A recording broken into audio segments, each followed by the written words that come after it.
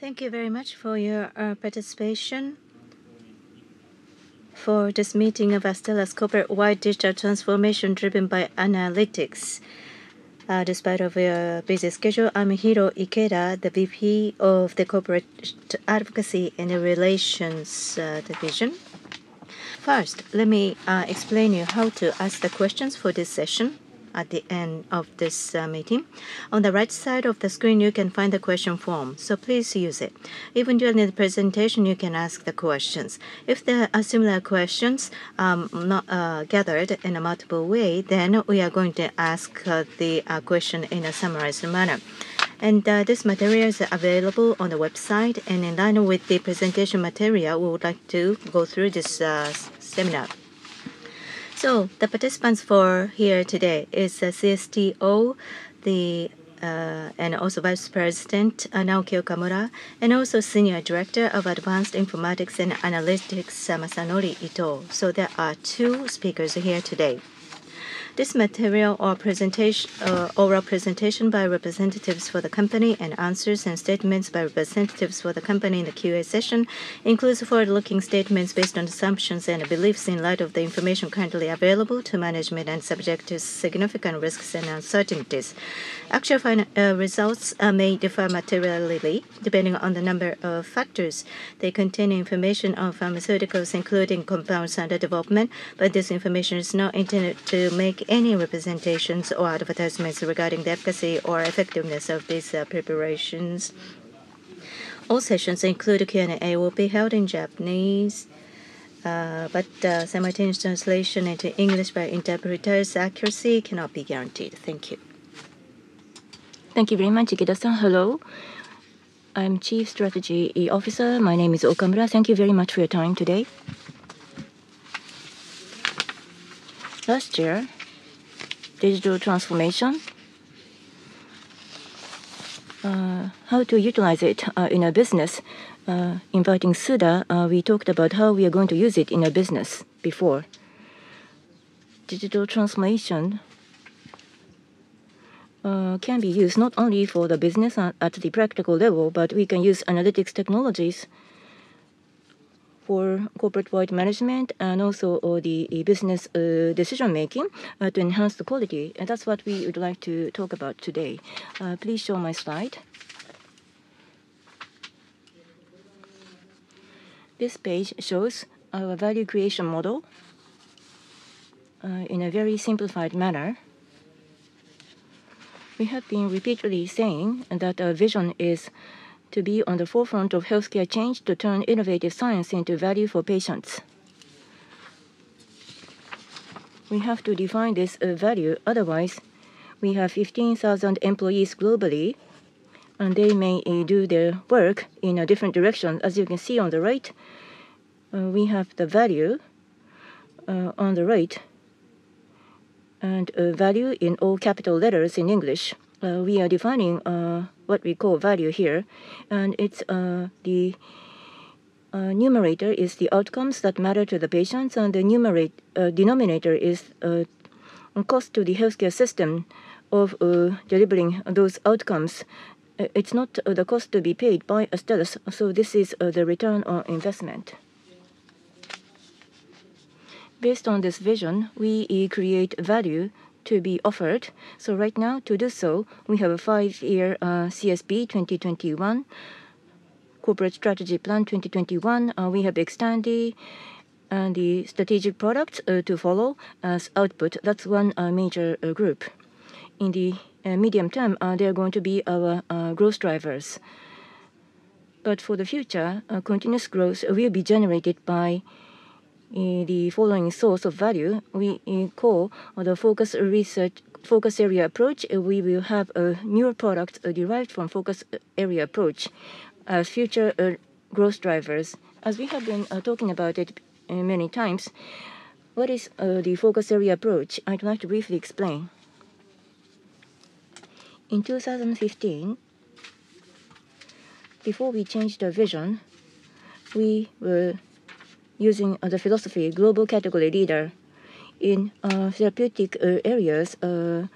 We bring management resources into areas defined by the global category leaders or therapeutic areas such as immunology and implantation and also urology. We have lessons learned there, and based on the new vision, we have to follow the cutting-edge biologies and the optimal modalities and technologies to change the biology must be sought. And the combination of biologies and modalities must be the most clear to bring benefits to the patients. So such diseases and patient populations must be identified. And there, our science can bring value or not, we have to confirm. So instead of coming from the disease areas, but this is to the approach from the scientific innovation, and various projects are to be generated from this triangle. Each one of them is to take a challenge on a cutting-edge technology, so the probability of success or the batting average may be low. But once we are able to have a great triangle, we can generate a lot of great projects. So we'd like to increase the probability of success. When we have a triangle here, and if we can bring the clinical project to the clinical stage, that's what we call primary focus. We have genetic regulation, immuno-oncology, blindness and regulation, mitochondria, targeted protein degradation. We have 5 primary focuses ongoing right now.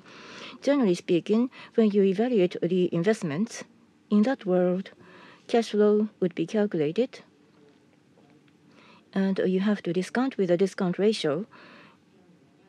And in a long-term business like us, a decision tree will be drawn, and decision nodes would be applied with the probability of success by adjusting the probability to add up everything. This is the NPV after a discount and NPV. And when you evaluate a single product, this is very good way, because there is one number. If it's positive, you would go, and if it's negative, you don't go for it. As you can see on the slide, this is the latest science with lots of uncertainties, and they're intertwined with each other and in the same primary focus. If a project fails, the priority will change for other products, and also the priorities among primary focuses will also change. So we cannot really manage just based on a simple value calculation. So we have to take these into consideration. We have to take into account a variety of possibilities to form our portfolio. Analytics and modeling would be essential elements. And experts can perform modeling and analytics, but that's not enough. You have to interpret the results. The management must have such literacy to be able to do so. 2 examples of the data-driven management decisions for corporate-wide DX.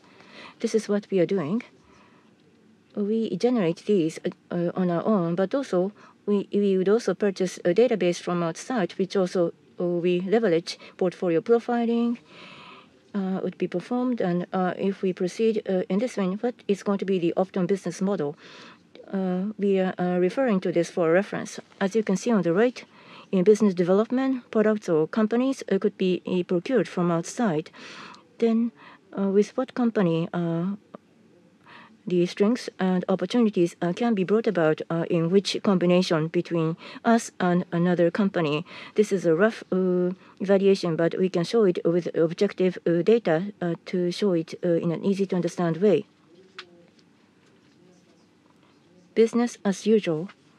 If this is going to be business as usual, in our daily conversation, something similar to this can be discussed in our daily activities, the quality of management can be enhanced naturally. That's our expectations. Going back to the value creation model I showed you earlier, the most ideal state is a state in which all data from management decisions to individual projects is organically connected to maximize value. As you can see on the right, the value with quotes can be maximized in this way. Using the cutting-edge technologies to manage the company and the business, we have just started. So we are far away from the very ideal situation yet, but still, every day, little by little, we are improving for better management decision-making and enhanced quality. We are making efforts to that end. I gave you a rough overview, but which may not be interesting for you. Young data scientists are led by the following speaker to enhance the quality of management and decision-making by creating various models and offering the results of the analysis. Ito is going to speak to give you specific examples as well as other details. Ito-san, please. I'm Masanori Ito. I belong to Advanced Informatics and Analytics and provide solutions using data and analytics to address various corporate-wide management issues internally.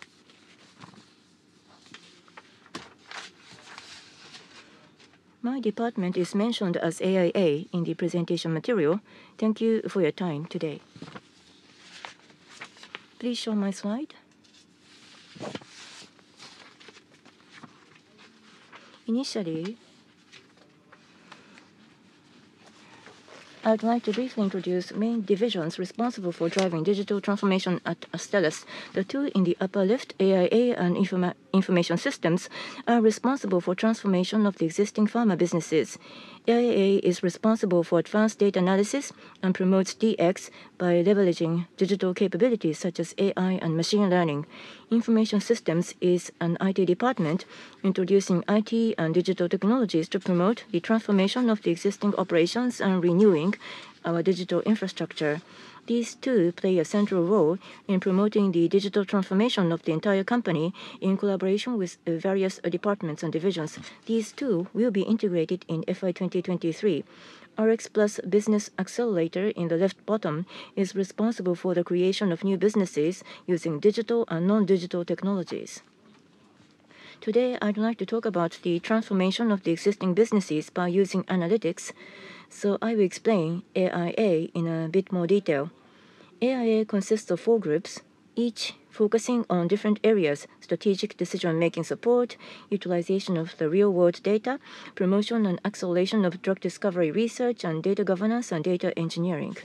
I am the head of the group called Enterprise Insights and Digital Solutions.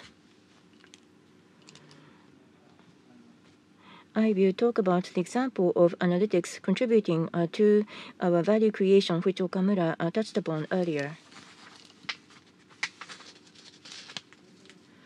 Before explaining the focus area approach, let me talk about some of the characteristics of the pharmaceutical industry.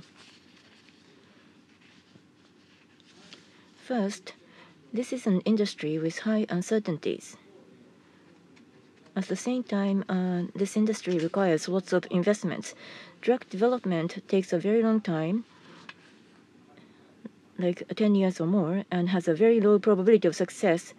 Assuming at the start of development can change greatly during that period, which could be as long as 10 years or even longer. For example, advances in science may change biology hypotheses, the number of patients, the status of competitive products under development, and social circumstances. There can be a variety of changes here. There is a high degree of uncertainties while huge investments are required. So we can say it's a business that requires very difficult decisions about where and when to invest. As was mentioned, in our focus area approach, we use cutting-edge biology and modality technology combinations to create innovative medicines for diseases with high unmet medical needs.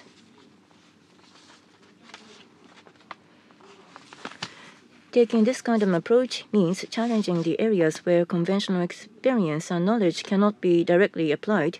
In the conventional business model, it was possible to utilize past experiences and insights to a certain degree. Prediction from historical data, which has developed substantially with AI in recent years, could be difficult in many cases in the decision-making process for Astellas focus area strategy. Therefore, approach to analytics would be very different from the traditional approach. First, based on available data, information, known theories, and findings, we build relevant hypotheses as much as possible. These are the hypotheses about the probability of success of projects, time required for development, market needs, etc. Next, based on those hypotheses, we design many possible future scenarios for risks, opportunities, the development status of competitive products, etc. We describe these scenarios mathematically and simulate them so that we can find ways to improve Astellas value we create. In other words, we use a data-driven approach to investigate causes from the results or real or data and information, and repeat forecasting based on simulations of the hypotheses we built in order to provide outcomes and scenarios that inform and support strategic decision-making. An important point in modeling and simulation business structures is to express the impact of possible events not as single points, but as values with a range. By expressing in ranges, we can generate a variety of scenarios and identify measures to be taken in accordance with the scenarios. The ability to envision diverse scenarios and prepare for action are essential when dealing with future uncertainties, needless to say.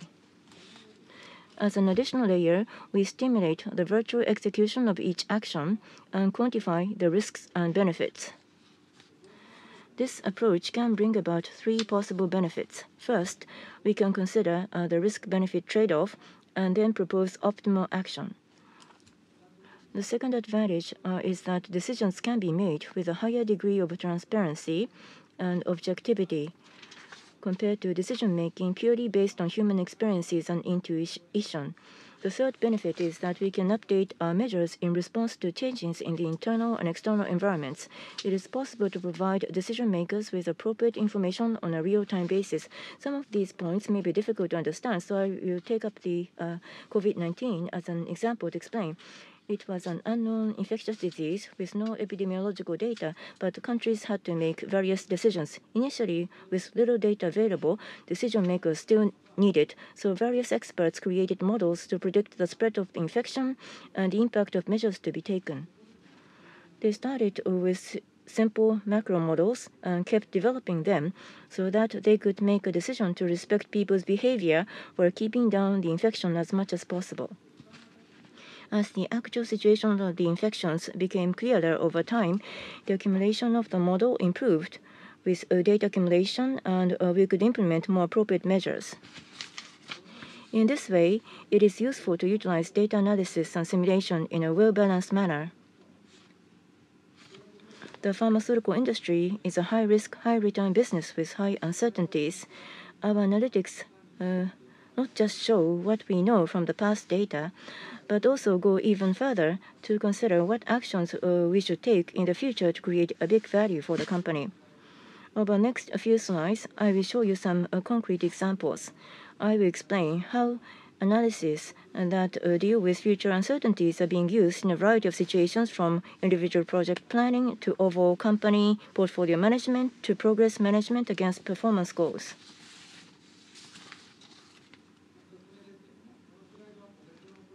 This page shows an example of using simulations to calculate the value of an individual project. Project value calculation plays an extremely important role in go-no-go decision of project and due diligence for in-licensing. It is essential for proper allocation of resources for strategy execution. Just like the Okamoto mentioned a little while ago, the traditional NPV method using a discounted cash flows risk adjustment does not account for financial uncertainties. This makes sales forecasts a single-point estimation. As computing processing power has improved, it has become possible to execute tens of thousands of simulation experiments at high speed. By turning project value estimates from a single point to value range, future risks can be evaluated quantitatively. As mentioned previously, new drug development takes a long time. Uncertainties in factors that contribute to the value of a project, such as the probability of success and revenue prospects, vary greatly depending on the project stage. For example, projects in early stage of development have larger fluctuations up and down, or in other words, volatility. In the new COVID example that I mentioned earlier, there is a period when the infection has not yet started. There is a similar pattern of fluctuations in this numerical focus when considering how much the infection will spread and how severe it will be. The simulation also expressed the magnitude of uncertainty during this period of fluctuations. For example, on this slide on the right side, the red is a lower fluctuation and blue indicates the upper fluctuation. And as you see and on the slide, project value evaluation, you have to consider a lot of factors such as R&D costs, success costs, and such and such. Simulations can quantify how much these variables affect the calculated value. This is called as a sensitivity analysis. Simultaneously considering the uncertainties of all factors is most impossible if it has to be done by manually, but simulation makes this impossible possible. We believe that using advanced simulations to increase the accuracy of value calculations that contribute to strategic investment through advanced simulations will have an impact measured in tens of billions of yen. On the previous slide, we evaluated the business value of a single project using simulation. On this slide, we are evaluating the value of multi-project portfolio. Through portfolio simulation, we are able to prioritize projects, and also we can determine the appropriate portfolio balance for the company. This slide is an example of using a simulation to quantify the effect of the key feature of the focus area approach, the Imozuru method, or the continuous stream of new drugs, not one-off project. We compared the result of models where this Imozuru method was used to increase the correlation between projects. For example, the portfolio is designed so that if the lead project achieves POC, then the subsequent project can also achieve POC, the FA approach, against models where there was a limited correlation between projects and portfolio, the non-FA approach. Doing so, we found when FA approach-based portfolios were compared to non-FA approach portfolios, the probability for the occurrence of a high-profit event was dramatically increased. As you see it in this simulation analysis on the right graph, toward the right, then portfolio value goes up. So in this red again, the probability of the gaining a bigger profit is likely to be increased. So we believe these results validate the FA approach. Here is an example of how simulation can be used for midterm goal setting and also performance management. We simulate variation in sales for the entire company, including both launched products and programs in our pipelines. As mentioned earlier, project progress is affected by many uncertainties, such as the result of clinical trials and the activities of other companies. Early-stage projects are particularly subject to great uncertainties, so deviations from assumptions often occur. If the simulation results indicate a high possibility of deviation from the target, we are able to pretest intervention strategies by identifying measures to fill the gap, rerunning the simulation, evaluating the risks and the benefits of the measures, and determining the optimal plan. The focus of this long-term company-wide strategic investment planning is to plan the measures required to increase corporate value, rather than improving the accuracy of forecasting sales. When confronting business issues from medium and long-term perspectives, it is quite useful to make use of the assumption-oriented simulation on top of the data-driven approach. AI models like Open AI GT4 are data-driven technologies that are trained with a huge number of parameters from a huge amount of data.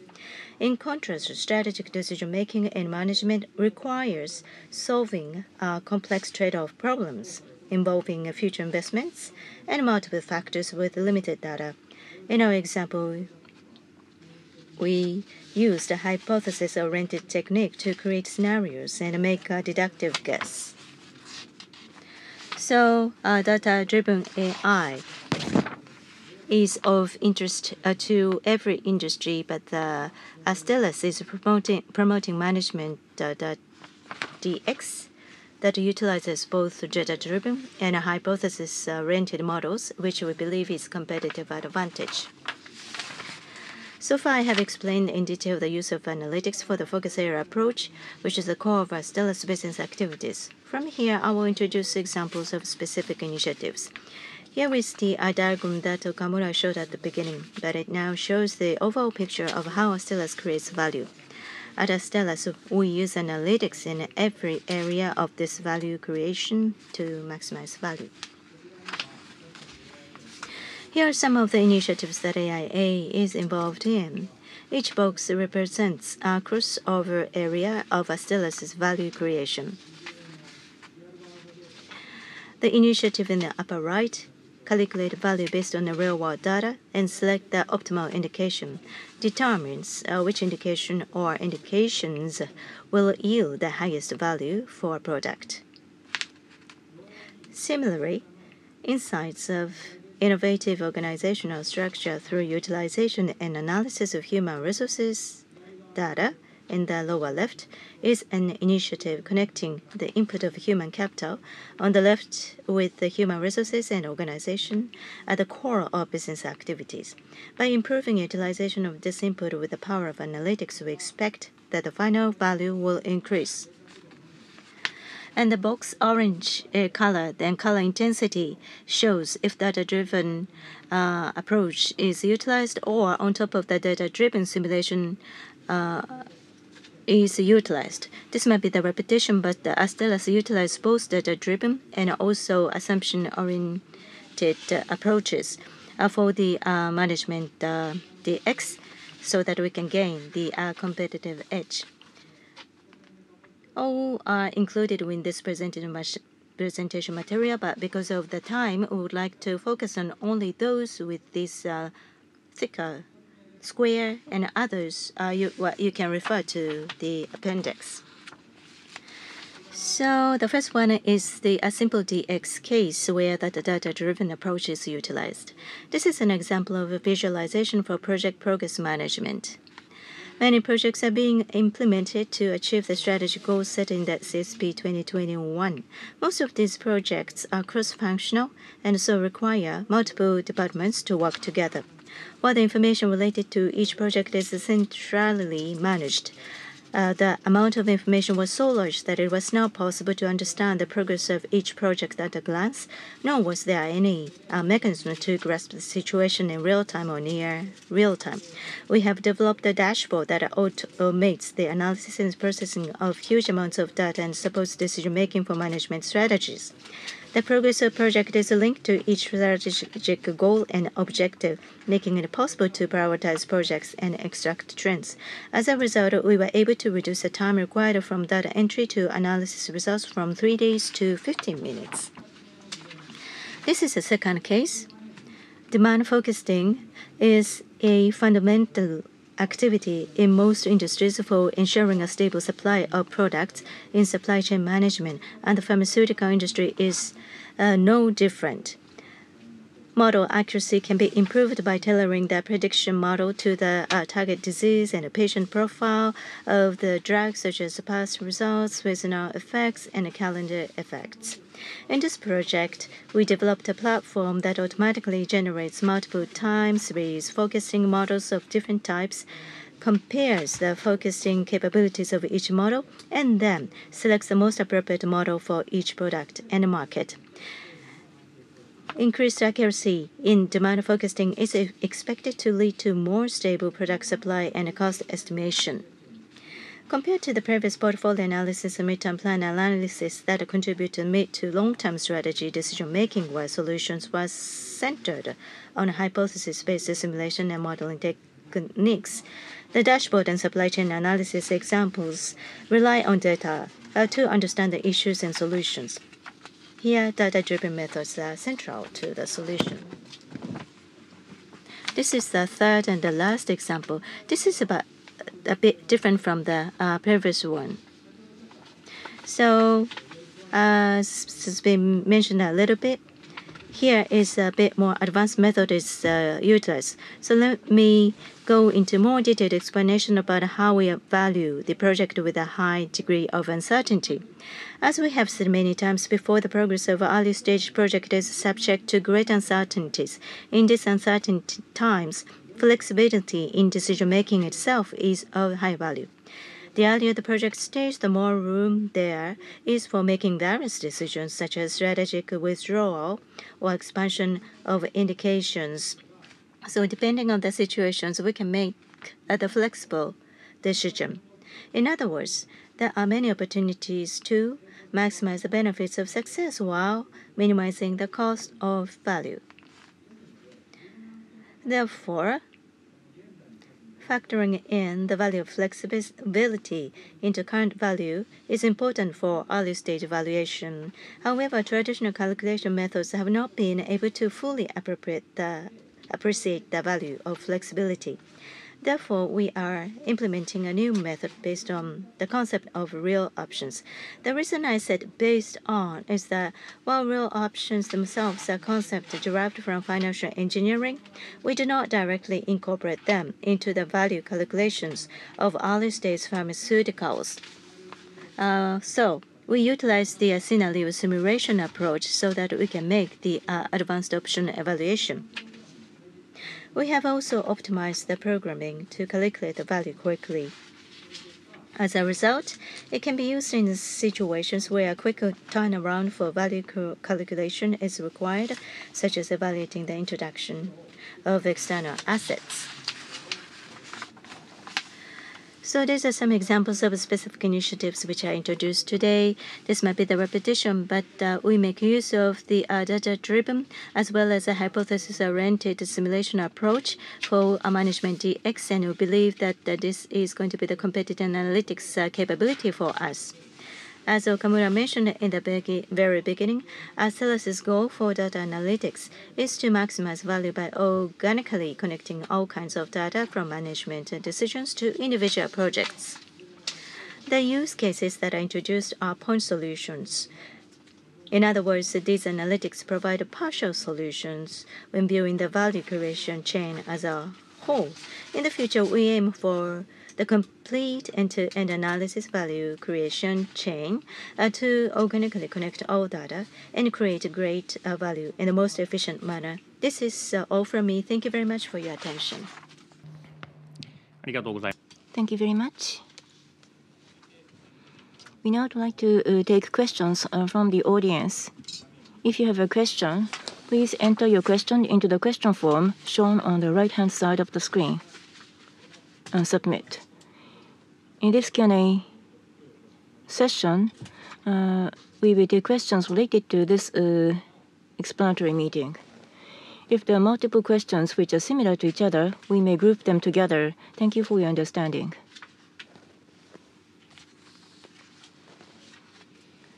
Please enter your questions.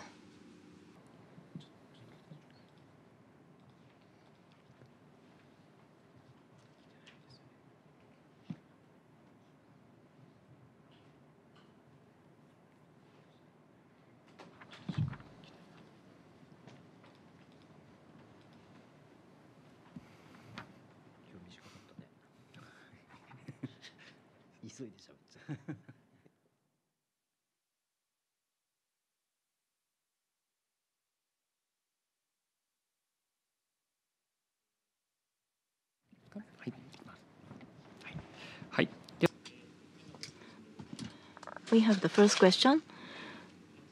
How analytics can contribute to the value defined by Astellas? Please explain once again. how analytics can contribute to the value defined by Astellas. Please explain once again. Thank you for your question. As was mentioned in today's presentation, the value defined by Astellas was explained today, capital value, and also outcomes that matter to the patients divided by cost to the healthcare system. There are a variety of value chain in the pharmaceutical industry. Experts in their respective field are working very hard. We have lots of data in the individual areas, so using a data-driven approach to start with DX in the field.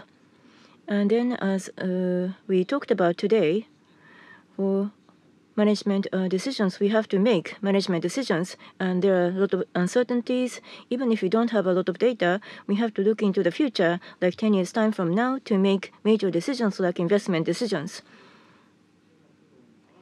In line with the data-driven approach, we have to consider scenarios and also to evaluate, to address the uncertainties using a risk-based approach. By working on all of these, we can contribute to the value. And organically, if this is going to be connected organically, we can create more synergy to maximize the value, in my view.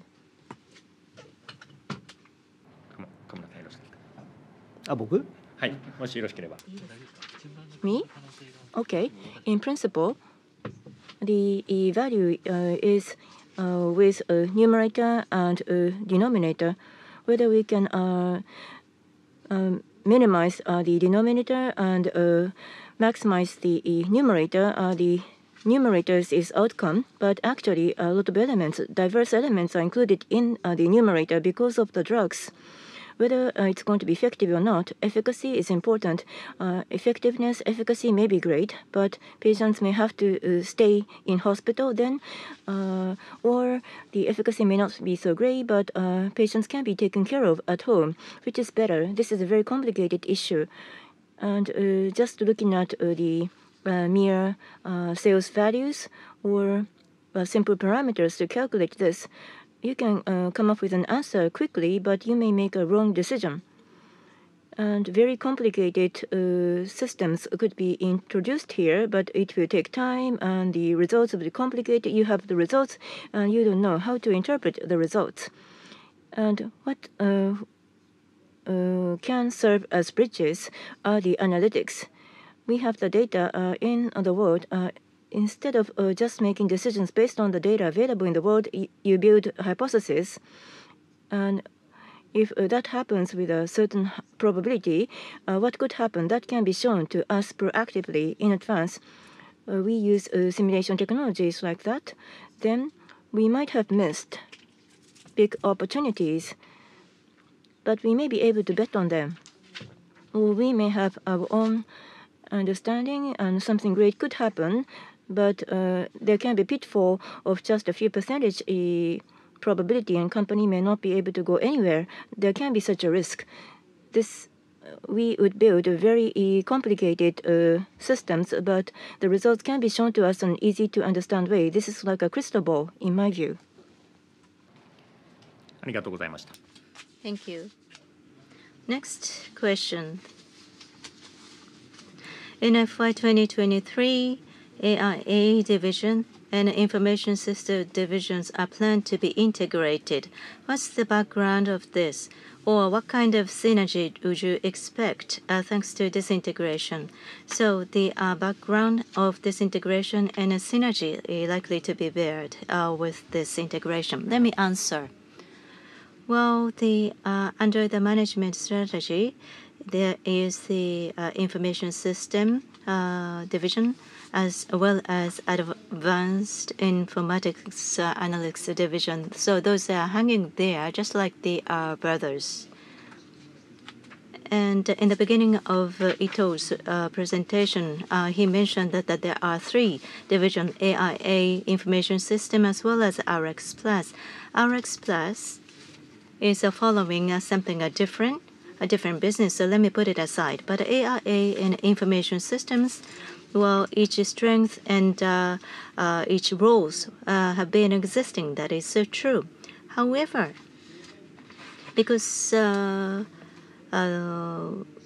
we thought that it is better to have these two integrated so that we can share the skills and also we can share the information. Or sometimes each divisions have the overlapping of the things that they are doing, or they are not proactive enough to do the activities because of the separated existence of these two different divisions. So with integrating these two, we believe that we can change the situation. I'm not the specialist of the digital itself, so the management strategies, if they can handle these two in a very flexible manner, but so far it was not really so. And currently we consider it is more effective if there is the one contact or the window which can cover these two functions. So from this perspective, we decided to integrate these two. That's all from me. Thank you. We'd like to move on to the next question. Investments into AIA. To what degree you are investing into AIA? Initiatives are mainly internal initiatives by Astellas, or are you promoting collaboration with other IT companies as well? This is the first question, as far as you can answer. I don't have specific figures at hand, so maybe you can contact the corporate advocacy and relations later. Quite a huge amount of money is being invested. We are confident about it. We have data scientists. Securing a necessary number of data scientists requires a huge amount of money. Considering the human resources and financial investments, we are investing a lot. Specifically, internal initiatives or a collaboration with outside companies, Ito-san can respond. Both. We have joint research with outside partners, and also, depending on the group or tower, it's different, but we have internal initiatives. Business challenges we have are being resolved by many initiatives. AIA itself belongs to corporate, and we have been collaborating with various sections within the company in our work. External capabilities could be leveraged in some cases, but in principle, we have internal business people. We collaborate so that we resolve business challenges in many cases. Thank you very much. From the same person, there is the second question. Analytics can generate the competitive edge to identify with limited data. Information must be provided about investments decisions, like real option evaluation. For early stage candidate products and in-licensing products, your insight will be greatly improved. Is this an initiative leading to the competitive edge in identifying these areas compared to other mega pharmas? So let me respond. When we analyze our capability to identify a great project, would be enhanced, but rather, of course, for me, the accuracy and the quality of decision making can be enhanced. That's my belief. But as I said before, early stage products has a long time into the future with lots of uncertainties. So in the case of real option, future uncertainties and the flexibility of decision making must be incorporated into the current valuation. And looking at the actual compounds and technologies, we can approach the actual value to make the more accurate evaluation. In that sense, our insight or the ability to identify great things so that we can invest and the quality it can be enhanced as well as the value.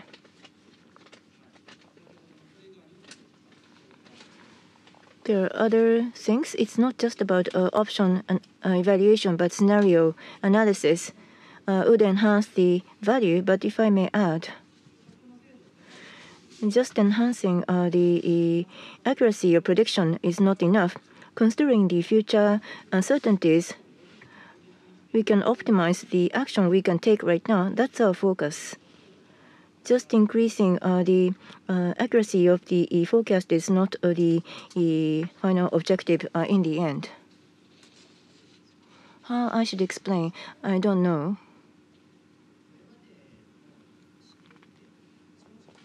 To begin with, when you say our capabilities to identify whether it's good or bad, if we know that, decision making can be easy because we can just select what's great. But rather, we may think something is very good, and as we proceed, it may not so good. Initially, you may think it's not so great, but with a certain trigger, it may turn into something great. That's why drugs are very difficult. That's the premise. What did we do before? Based on these assumptions, we calculate the cash flow and we multiply the probability of success, the NPV after probability adjustment. It's going to be 300 million yen positive.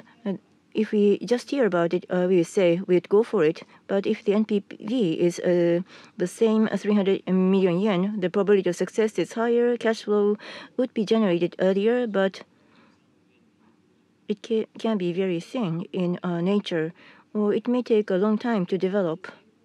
And the probability of success may be very low. But once it's going to be successful, it can generate huge amounts of revenue.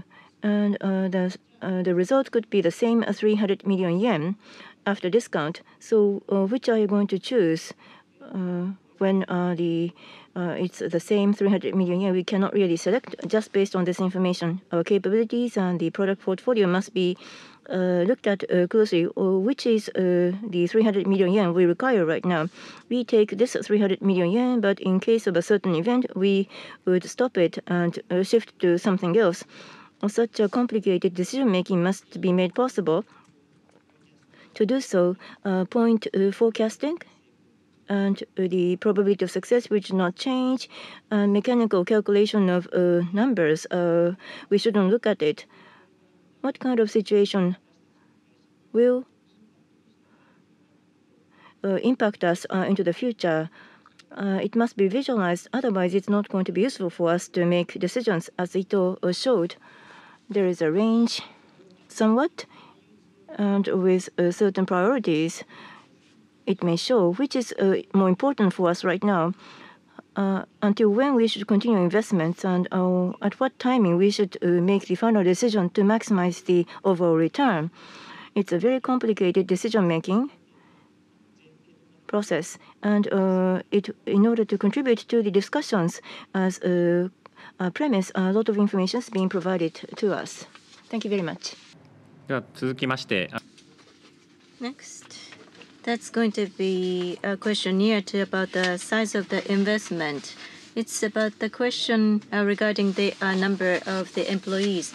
AIA division, system information divisions. Actually, how many people, how many employees are belonging to these two divisions? It might be difficult to come up with a number. However, what would be the relatively the size?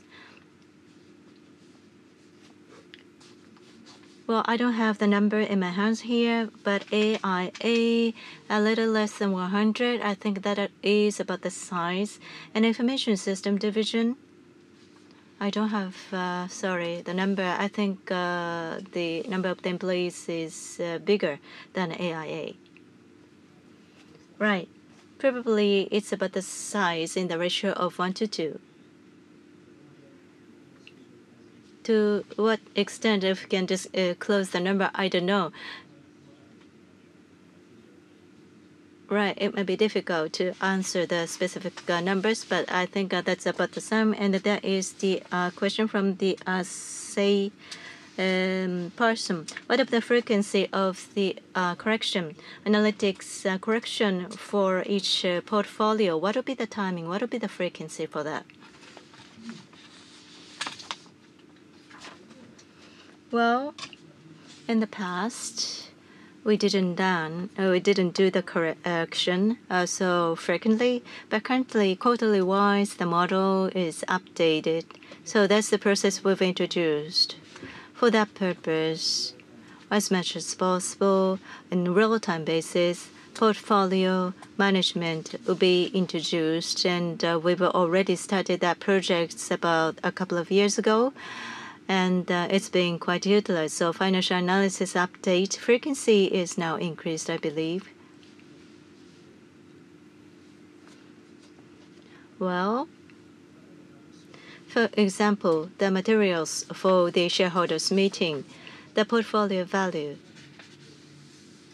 is one of the criteria for the yearly bonus for us. The number cannot be discretionarily changed. That is based upon the very rigorous SOP. At a certain timing, certain events are corrected to fix the value. So such rules are meticulously decided. But when the data for the project correction at a certain point of time, well, there are some factors internally as well as externally, like the competitor's situation that has to be taken into consideration, but not necessarily about a specific project, but for example, IRA is now introduced officially as a role in such kind of societal factor happens, then it's not something we can wait for the quarterly basis of the management. So depending on the situation, we have to be flexible for the correction. So on the one hand, we are quite rigorous based upon the rule, and on the other hand, there are areas that evaluation will be changed depending on the events and the factors that happens at a certain point of time. Thank you very much. では続きまして Next, about fezolinetant, scenario analysis about fezolinetant. It may be difficult to answer to a certain degree, but please share as much as possible. A team is doing scenario analysis. What kind of cases are being assumed? Bullish case or bearish case included in your assumptions? And what kind of action you are going to take based on each case? As far as you can share, please respond. Are you doing this? Yes, but we are trying to do this. This is a very concrete thing, and it's very difficult to respond. So I'd like to give you a somewhat ambiguous answer. But roughly speaking, as we announced the other day, this February PDUFA date was expected for approval for February this year. That was the assumption for us to develop our plans, but it was extended by 3 months against our expectations. Because of the 3-month extension, if we take it as is, what would happen? What should be done to catch up with this? The initial year is going to be 12 months or 9 months. It's difficult to catch up. But in the longer term, we should be able to catch up with investments. If we increase investments, can we catch up? Or investments may remain the same. The timing of usage of money can be changed to catch up. In the near term, there can be a variety of events which can occur, and there can be a variety of action we can take. We can combine a lot of things to simulate. Then, with this additional amount of investments, it could be acceptable. So we can accept that that much additional investment to select the scenario to catch up. Or this year it's very tough, so we cannot make additional investments. So in the longer term, the results could be unsatisfactory to a certain extent, but we can go this far in the current fiscal year. For example, we are asking for such information right now. It's not going to be meaningful just for decision making, but when fezolinetant is going to be launched into the market, because of the simulation, we use assumptions and conditions, whether they are realized or not, must be monitored and checked. This is going to serve as a guide to monitor and check. We're not just talking about the pie in the sky, but the model we use in this process can be used to verify the trajectory for growth. In that sense, it's a useful tool. So it's not just the end of the story with one analysis, but it can be used for multiple purposes. So a great model is being built. Thank you very much. It was a difficult question, but thank you for responding. Next question. Slide 15. That's about 1 million simulation, and there is the probability. I would like to get explanation about that as well. So you mentioned the generation probability is overwhelmingly increased with where that large profit can be expected. But on the other hand, if a POC cannot be gained, then there might be the situation where that the other projects also become difficult to make a success. What do you think about it? That is right. If you look at this horizontal NPV toward the right, the value is high, and vertically it's the probability of occurrence. And toward the right, the mountain is higher. You see that happens in this case compared to the ordinary approach. So this is whether we can identify the value of the occurrence. But toward the left, you see the focus area approach has a higher risk of the loss, big loss. This is a quite natural thing. So we see the continuous stream of new drugs, Imozuru method.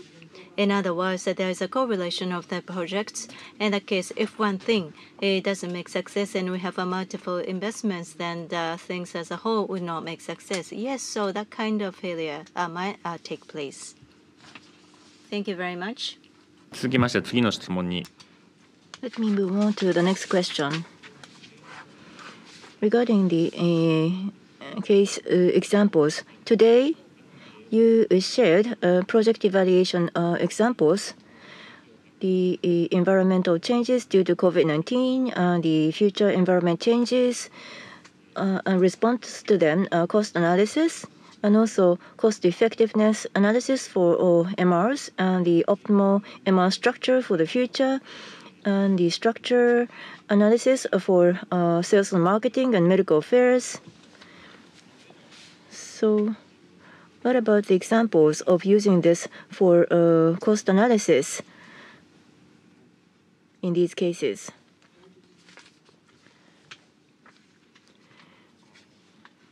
Specific examples of cost analysis in sales and marketing will come from now on. We tried once in some areas, so it varies. But cost analysis in the corporate strategy department we were discussing right now, company-wide, how to allocate resources to optimize. And just looking at the costs would not be enough. To enhance the operating profits, we have to look at the benefits and costs. We have to look at the trade-off. We have to go deeply into that area in your analysis. Commercial resource allocation.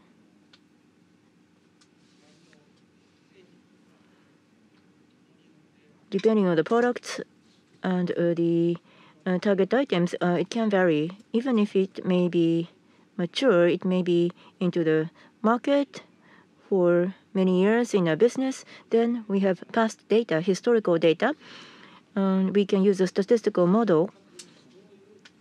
At the same time, what kind of commercial activities would be done to have a certain responsiveness. Based on such data, optimal resource allocation can be considered. There can be such an approach. Like the Fezolineant example, we are going to do it for the future. We don't have a lot of data. How to allocate resources there, as was mentioned before, various scenarios and also discussions with experts will take place to perform simulations. So there are such activities right now. Thank you very much. わかりましたかね。はい。続いて Next question.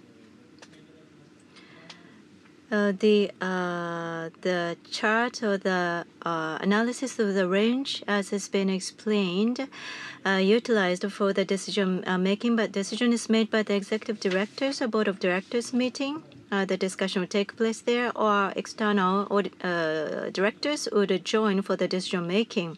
In what way decision will be made? Or based upon such a situation, the roles of the external directors will be changed. They would be basically the supervisor as its position, but how it will be changed? Thank you very much. Well, in our company, we have the clear demarcation between board of directors and also the executive management. Board of directors are based upon the strategic perspective, and for each project that is discussed and the decision is made within the meeting of executive directors. So the result of the analytics, who would use it for the decision making? Basically, the executive directors. Well, executive committee, CXO, the members of them will be the decision maker. But for ideal state, the vice president of a division is expected to make a decision based upon this analysis. Having said that, so the range is limited, but it wouldn't go such high. It has a wider range, so it'll be a great thing if you go high up, but it'll be a great failure if I go low, quite low down. So depending on the level, we have to make a decision. For example, as executive director level, we make a decision, but the board of the directors don't know anything about the decision making. That is not the situation we would like to avoid. So we need to increase the level of the literacy among us, the external directors as well. But when it comes to the drug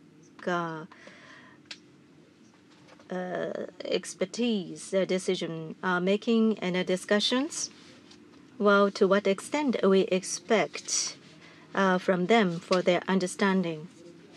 Well, of course, we want them to understand the essential level for the decision making in a sufficient manner. So to that level, the literacy is needed to be enhanced. So that is a role that we can expect to the external directors. And also we would like to have further occasions of communication. And in what way the analytics is utilized, and that is what we would like to honestly explain to them. Again, we have a board of directors meeting, and depending on situations, we select the hot topics. And outside of the board of directors meeting, we have the program to share the information. And oftenly, the VP of the executive level or the team in charge of certain project will have opportunity to provide the information to them. So we have such occasions. It's not really a training, but we have the occasion so that they can have the discussions. So although the execution and also supervising are separated, however, it's not something that the supervisors are completely being excluded from the execution. So we have a very good balance of the demarcation of the roles. この D Next question. The economic benefits to be brought about by DX is the topic of the question. Today you talked about analytics DX, to be utilized for the selection of the value of individual projects, a potential or benefit could be as much as billions of yen, according to your presentation. As was presented today, the pharmaceutical industry is an industry with high uncertainties. How do you estimate the economic benefits? As you explained, do you estimate the economic benefits by the combination of the data-driven approach and the hypothesis-driven approaches? Today, I picked up a certain project like supply chain and dashboard. In those cases, we try to accelerate the speed of decision making or optimize the costs by taking such approaches. Various industries are discussing DX by introducing these elements. We can reduce the work process, or we can lower the cost, or which we can calculate, so it's the same.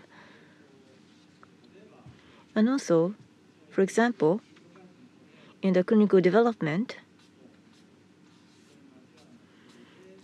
certain drugs are very mature, and in the real-world area, there are already a lot of real-world data.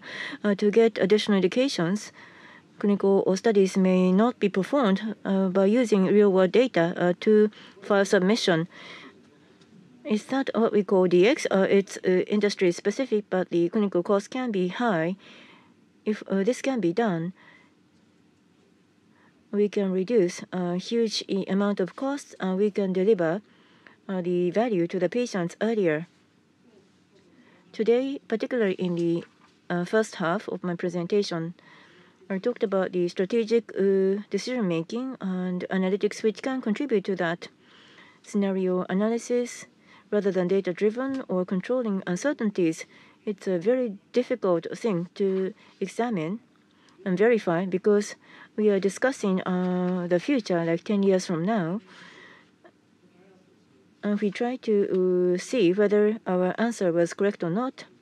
We cannot do a lot of projects. It will take a lot of time. So after 10 years, we may have answers for just 3 things. And even if we try to verify our answer, it may be difficult to check how much we can estimate.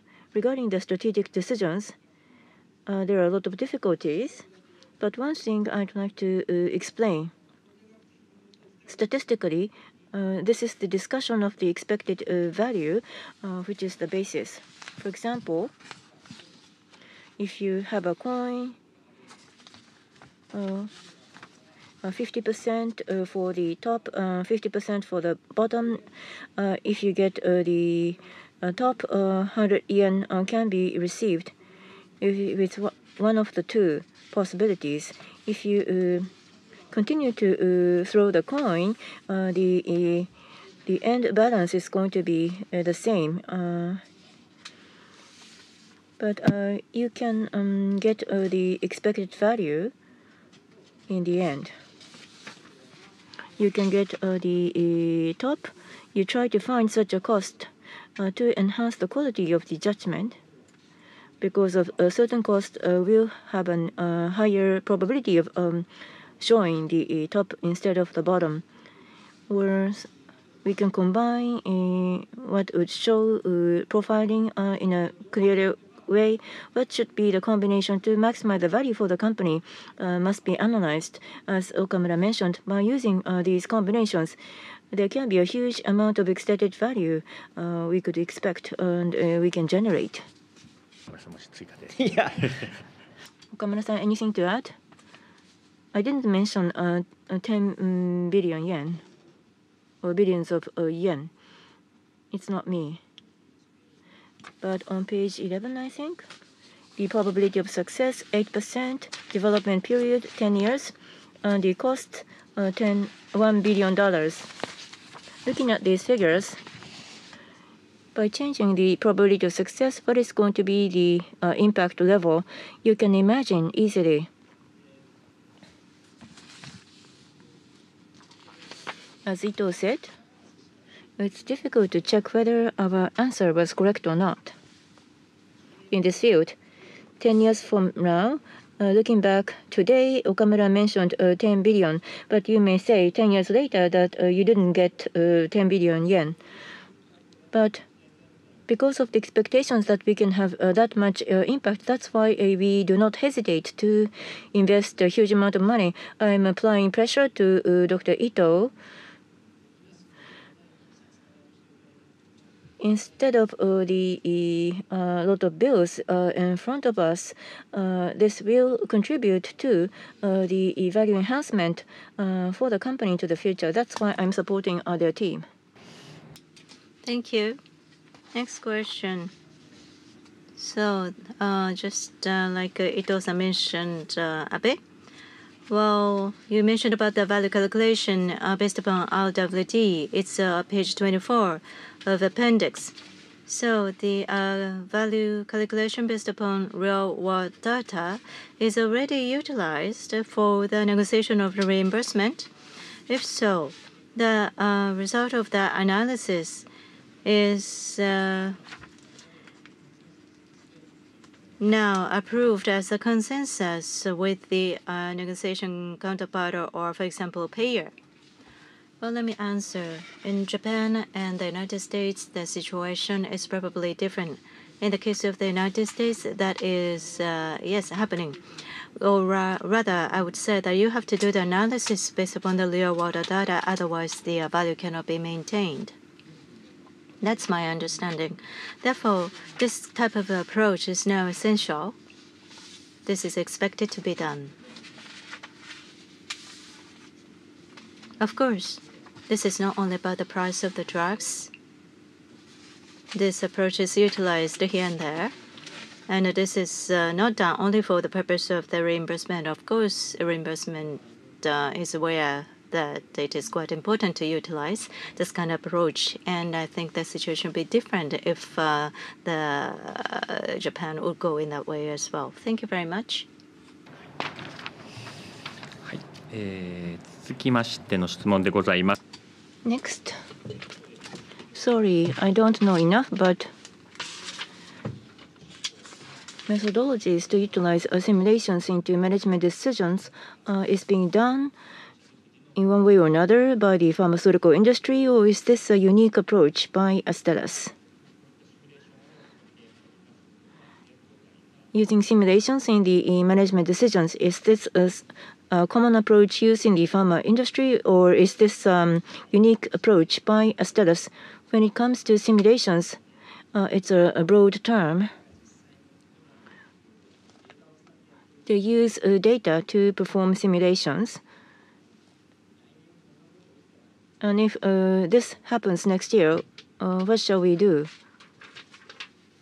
For example, forecasting next year, that could be called a type of simulation. So at various levels, different companies have their own ways. I'm sure others are also incorporating simulations. Otherwise, this is a very volatile world right now. So the situation today, continuing to 10 years' time, I don't think nobody is thinking that way in this industry. So what would be the potential risks? If we go this way, what shall we do? If we go that way, what shall we do? Simulations, or some may call this scenario planning. I'm sure they're doing this as well. How objectively you can evaluate this by using data, whether they do this or not. And also for one particular event, instead of doing this for one particular event, a lot of ongoing things in a complicated way to simulate the entire situation. I think that's the difference, whether they are doing this or not. I think that's the difference. Yes. Next question. In the presentation today, there was no explanation on this, but refer to appendix slide 27. There is a description about dynamic patient flow model. This is what I'm quite interested in. Would you please briefly explain about this? If the slide can be shown on the screen, would you please come up with that? And a related question. this kind of data is utilized for the current sales forecast as well? Thank you for the question. So here you see the slide with the previous example. When it comes to, for example, the launch of new products, the sales at that time is what we would like to forecast as much as possible for the appropriate allocation of the commercial resources or to coming up with marketing strategies. That is a quite important step to improve the product value. In this example here, there is one new product and how it can be used in the actual clinical setting that is analyzed based upon real-world data. Having said that, well, I've been saying that this is based upon their real-world data, but that is a new product. The product hasn't been launched yet. So we have to utilize the information of the similar diseases. What is the current suffer of the patients? What kind of treatment flow is taking place for the similar diseases? So those are all analyzed. In the case of the new COVID-19, there is this new drug launched in the market, and information flow data is going to be accumulated. Then that situation is learned by the model, so the accuracy improves. And we have so much of the information there. Then, with the data-driven and time series approach utilized, based upon the past sales data, we can forecast the sales in the future. But just like the case of the fezolinetant a little while ago, for the commercial marketing strategy planning, even before the data is collected in a sufficient manner, we need to start earlier for the consideration. So in that case, we would like to make use of the real-world data that is going to be accumulated, and we would like to also introduce the factor of the simulation so that we can do what-if analysis, many what-if analysis will be necessary to be conducted. And the simulation at the time, well, macro, the simple Monte Carlo for the variable generated, rather than that approach, we consider that each patient is an agent to consider about the behavior. So such kind of a micro level of the simulation is also possible. That is something we would like to do. Thank you. でございまして、A similar question about slide 26. There is a slide on a long-term sales forecast. Could you briefly explain this page? And to what degree the accuracy of the forecast can be enhanced by this? As you can see on the slide,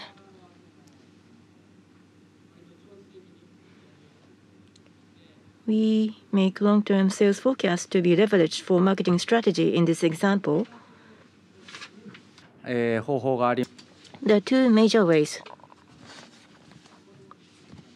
As has been mentioned many times before, if you haven't accumulated a lot of data, we build hypotheses to use Monte Carlo simulation methodology.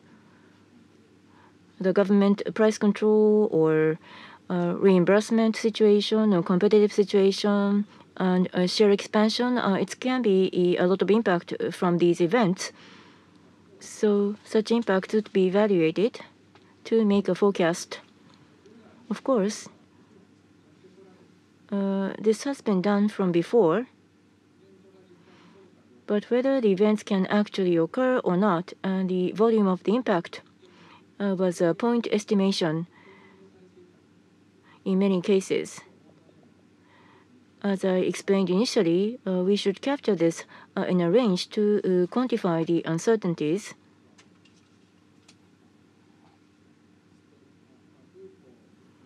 To ensure better risk management.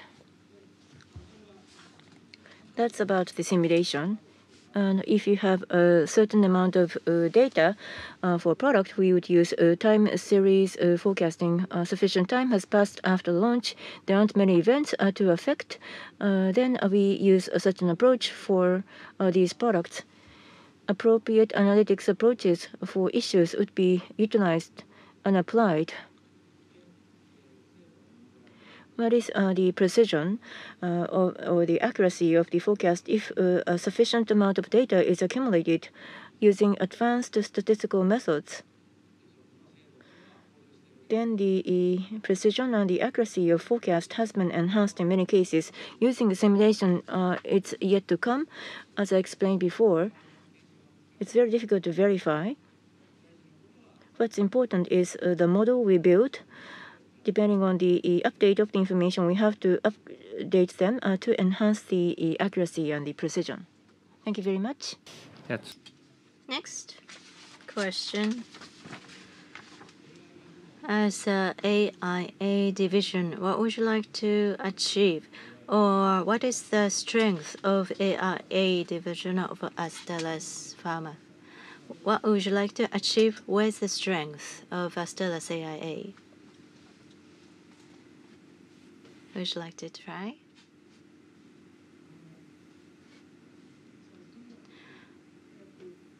Well, the pharmaceutical companies, well, for example, the drug discovery, the analytics is utilized by the specialists there for the drug discovery. And in the clinical trials, there are the specialists for the clinical trial analysis. And when it comes to commercial, there is a specialist for the marketing analysis. And in that perspective, I think we are no different. But AIA, that belongs to the corporate, and they collaborate with the experts in the different divisions so that we can come up with a value. Of course, there are some challenges. The collaboration is not necessarily always smooth to make a success, but we have experience of 5 and 6 years, and the issues themselves are already identified, and we've already identified the solutions for those issues. And also AIA data scientists, well, they are data scientists, but it's not that they all do the machine learning for in front of the PC. They have the focus of the certain business domain, and they have their own each different capabilities. So the appropriate person is allocated to the appropriate projects to do this type of the analysis. I think that is probably Astellas' unique approach.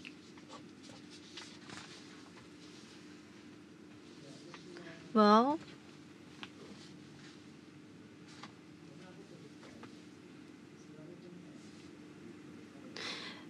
if I would say that I want to realize this, and that might be really dream-like the things, but the members who belong to this department actually realize them. That is a wonderful thing.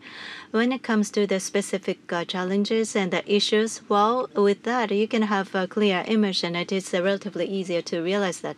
And from time to time, I ask the very difficult things.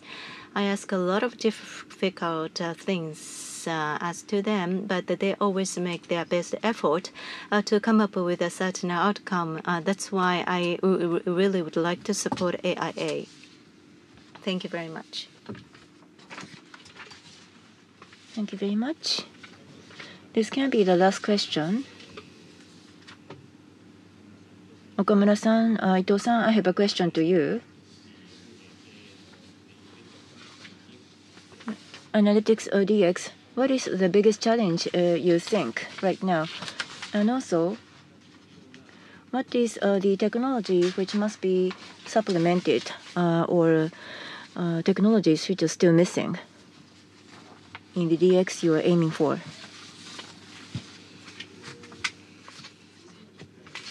Compared to before, computing power has been substantially improved compared to before.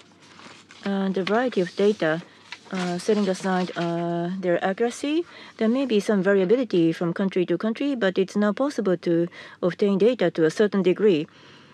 The so-called data scientists do exist in a certain number. So if we say, can we do this? It has been realized to a certain degree. So I'm not so worried here.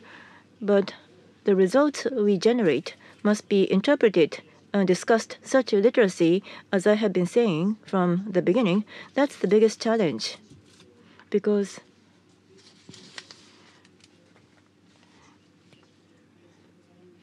discounted net present value with probability adjustment, still it's difficult. If it's integrated into just one number as a point estimation, it's very difficult to go away from that simplicity and easiness. It will take time, and everybody cannot come to the same level overnight. So from very sensitive people, we'd like to spread gradually over time. And easier to understand examples can be utilized well to disseminate and educate. That is going to be necessary to enhance the awareness. Technology-wise, I'm not so worried. But there would be a new series into the future. They can incorporate them one after another. But the literacy for those who receive this, it's going to be the biggest challenge for us, in my view. My answer is going to be something very similar. The democratization of data scientists is often talked about. The entire employees of the company, analytics and data literacy and analysis literacy must be retained by them. That's important. On the other hand, the specialist groups, data scientists, must communicate easy to understand to those who don't have such expertise. Storytelling capabilities are very important. If there is an answer, if they talk about something different in a difficult to understand way, nobody would be able to understand. So this is going to be necessary. If I may add, as I said, in the clinical development, clinical study, analysis specialists do exist. For drug discovery, we have drug discovery focused people. When it comes to real-world data, which we talked about a few times, we have lots of real-world data in the world, in the healthcare environment. That's the observational studies with secondary usage. There are professionals, and the clinical development people are the experts in the experiments. Different analytic capabilities do exist within the company. As was mentioned, computer capabilities have been enhanced. Such capabilities to analyze the pharma business are already sufficient. Easy to understand way to explain and how to use this in the decision-making process. Whether we can collaborate among different divisions and departments, I think those are the challenges we have. Thank you very much.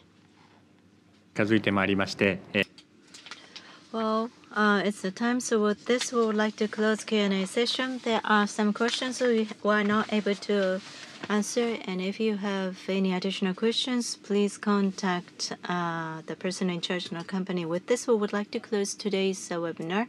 Everybody, thank you very much for your attendance. Thank you so much.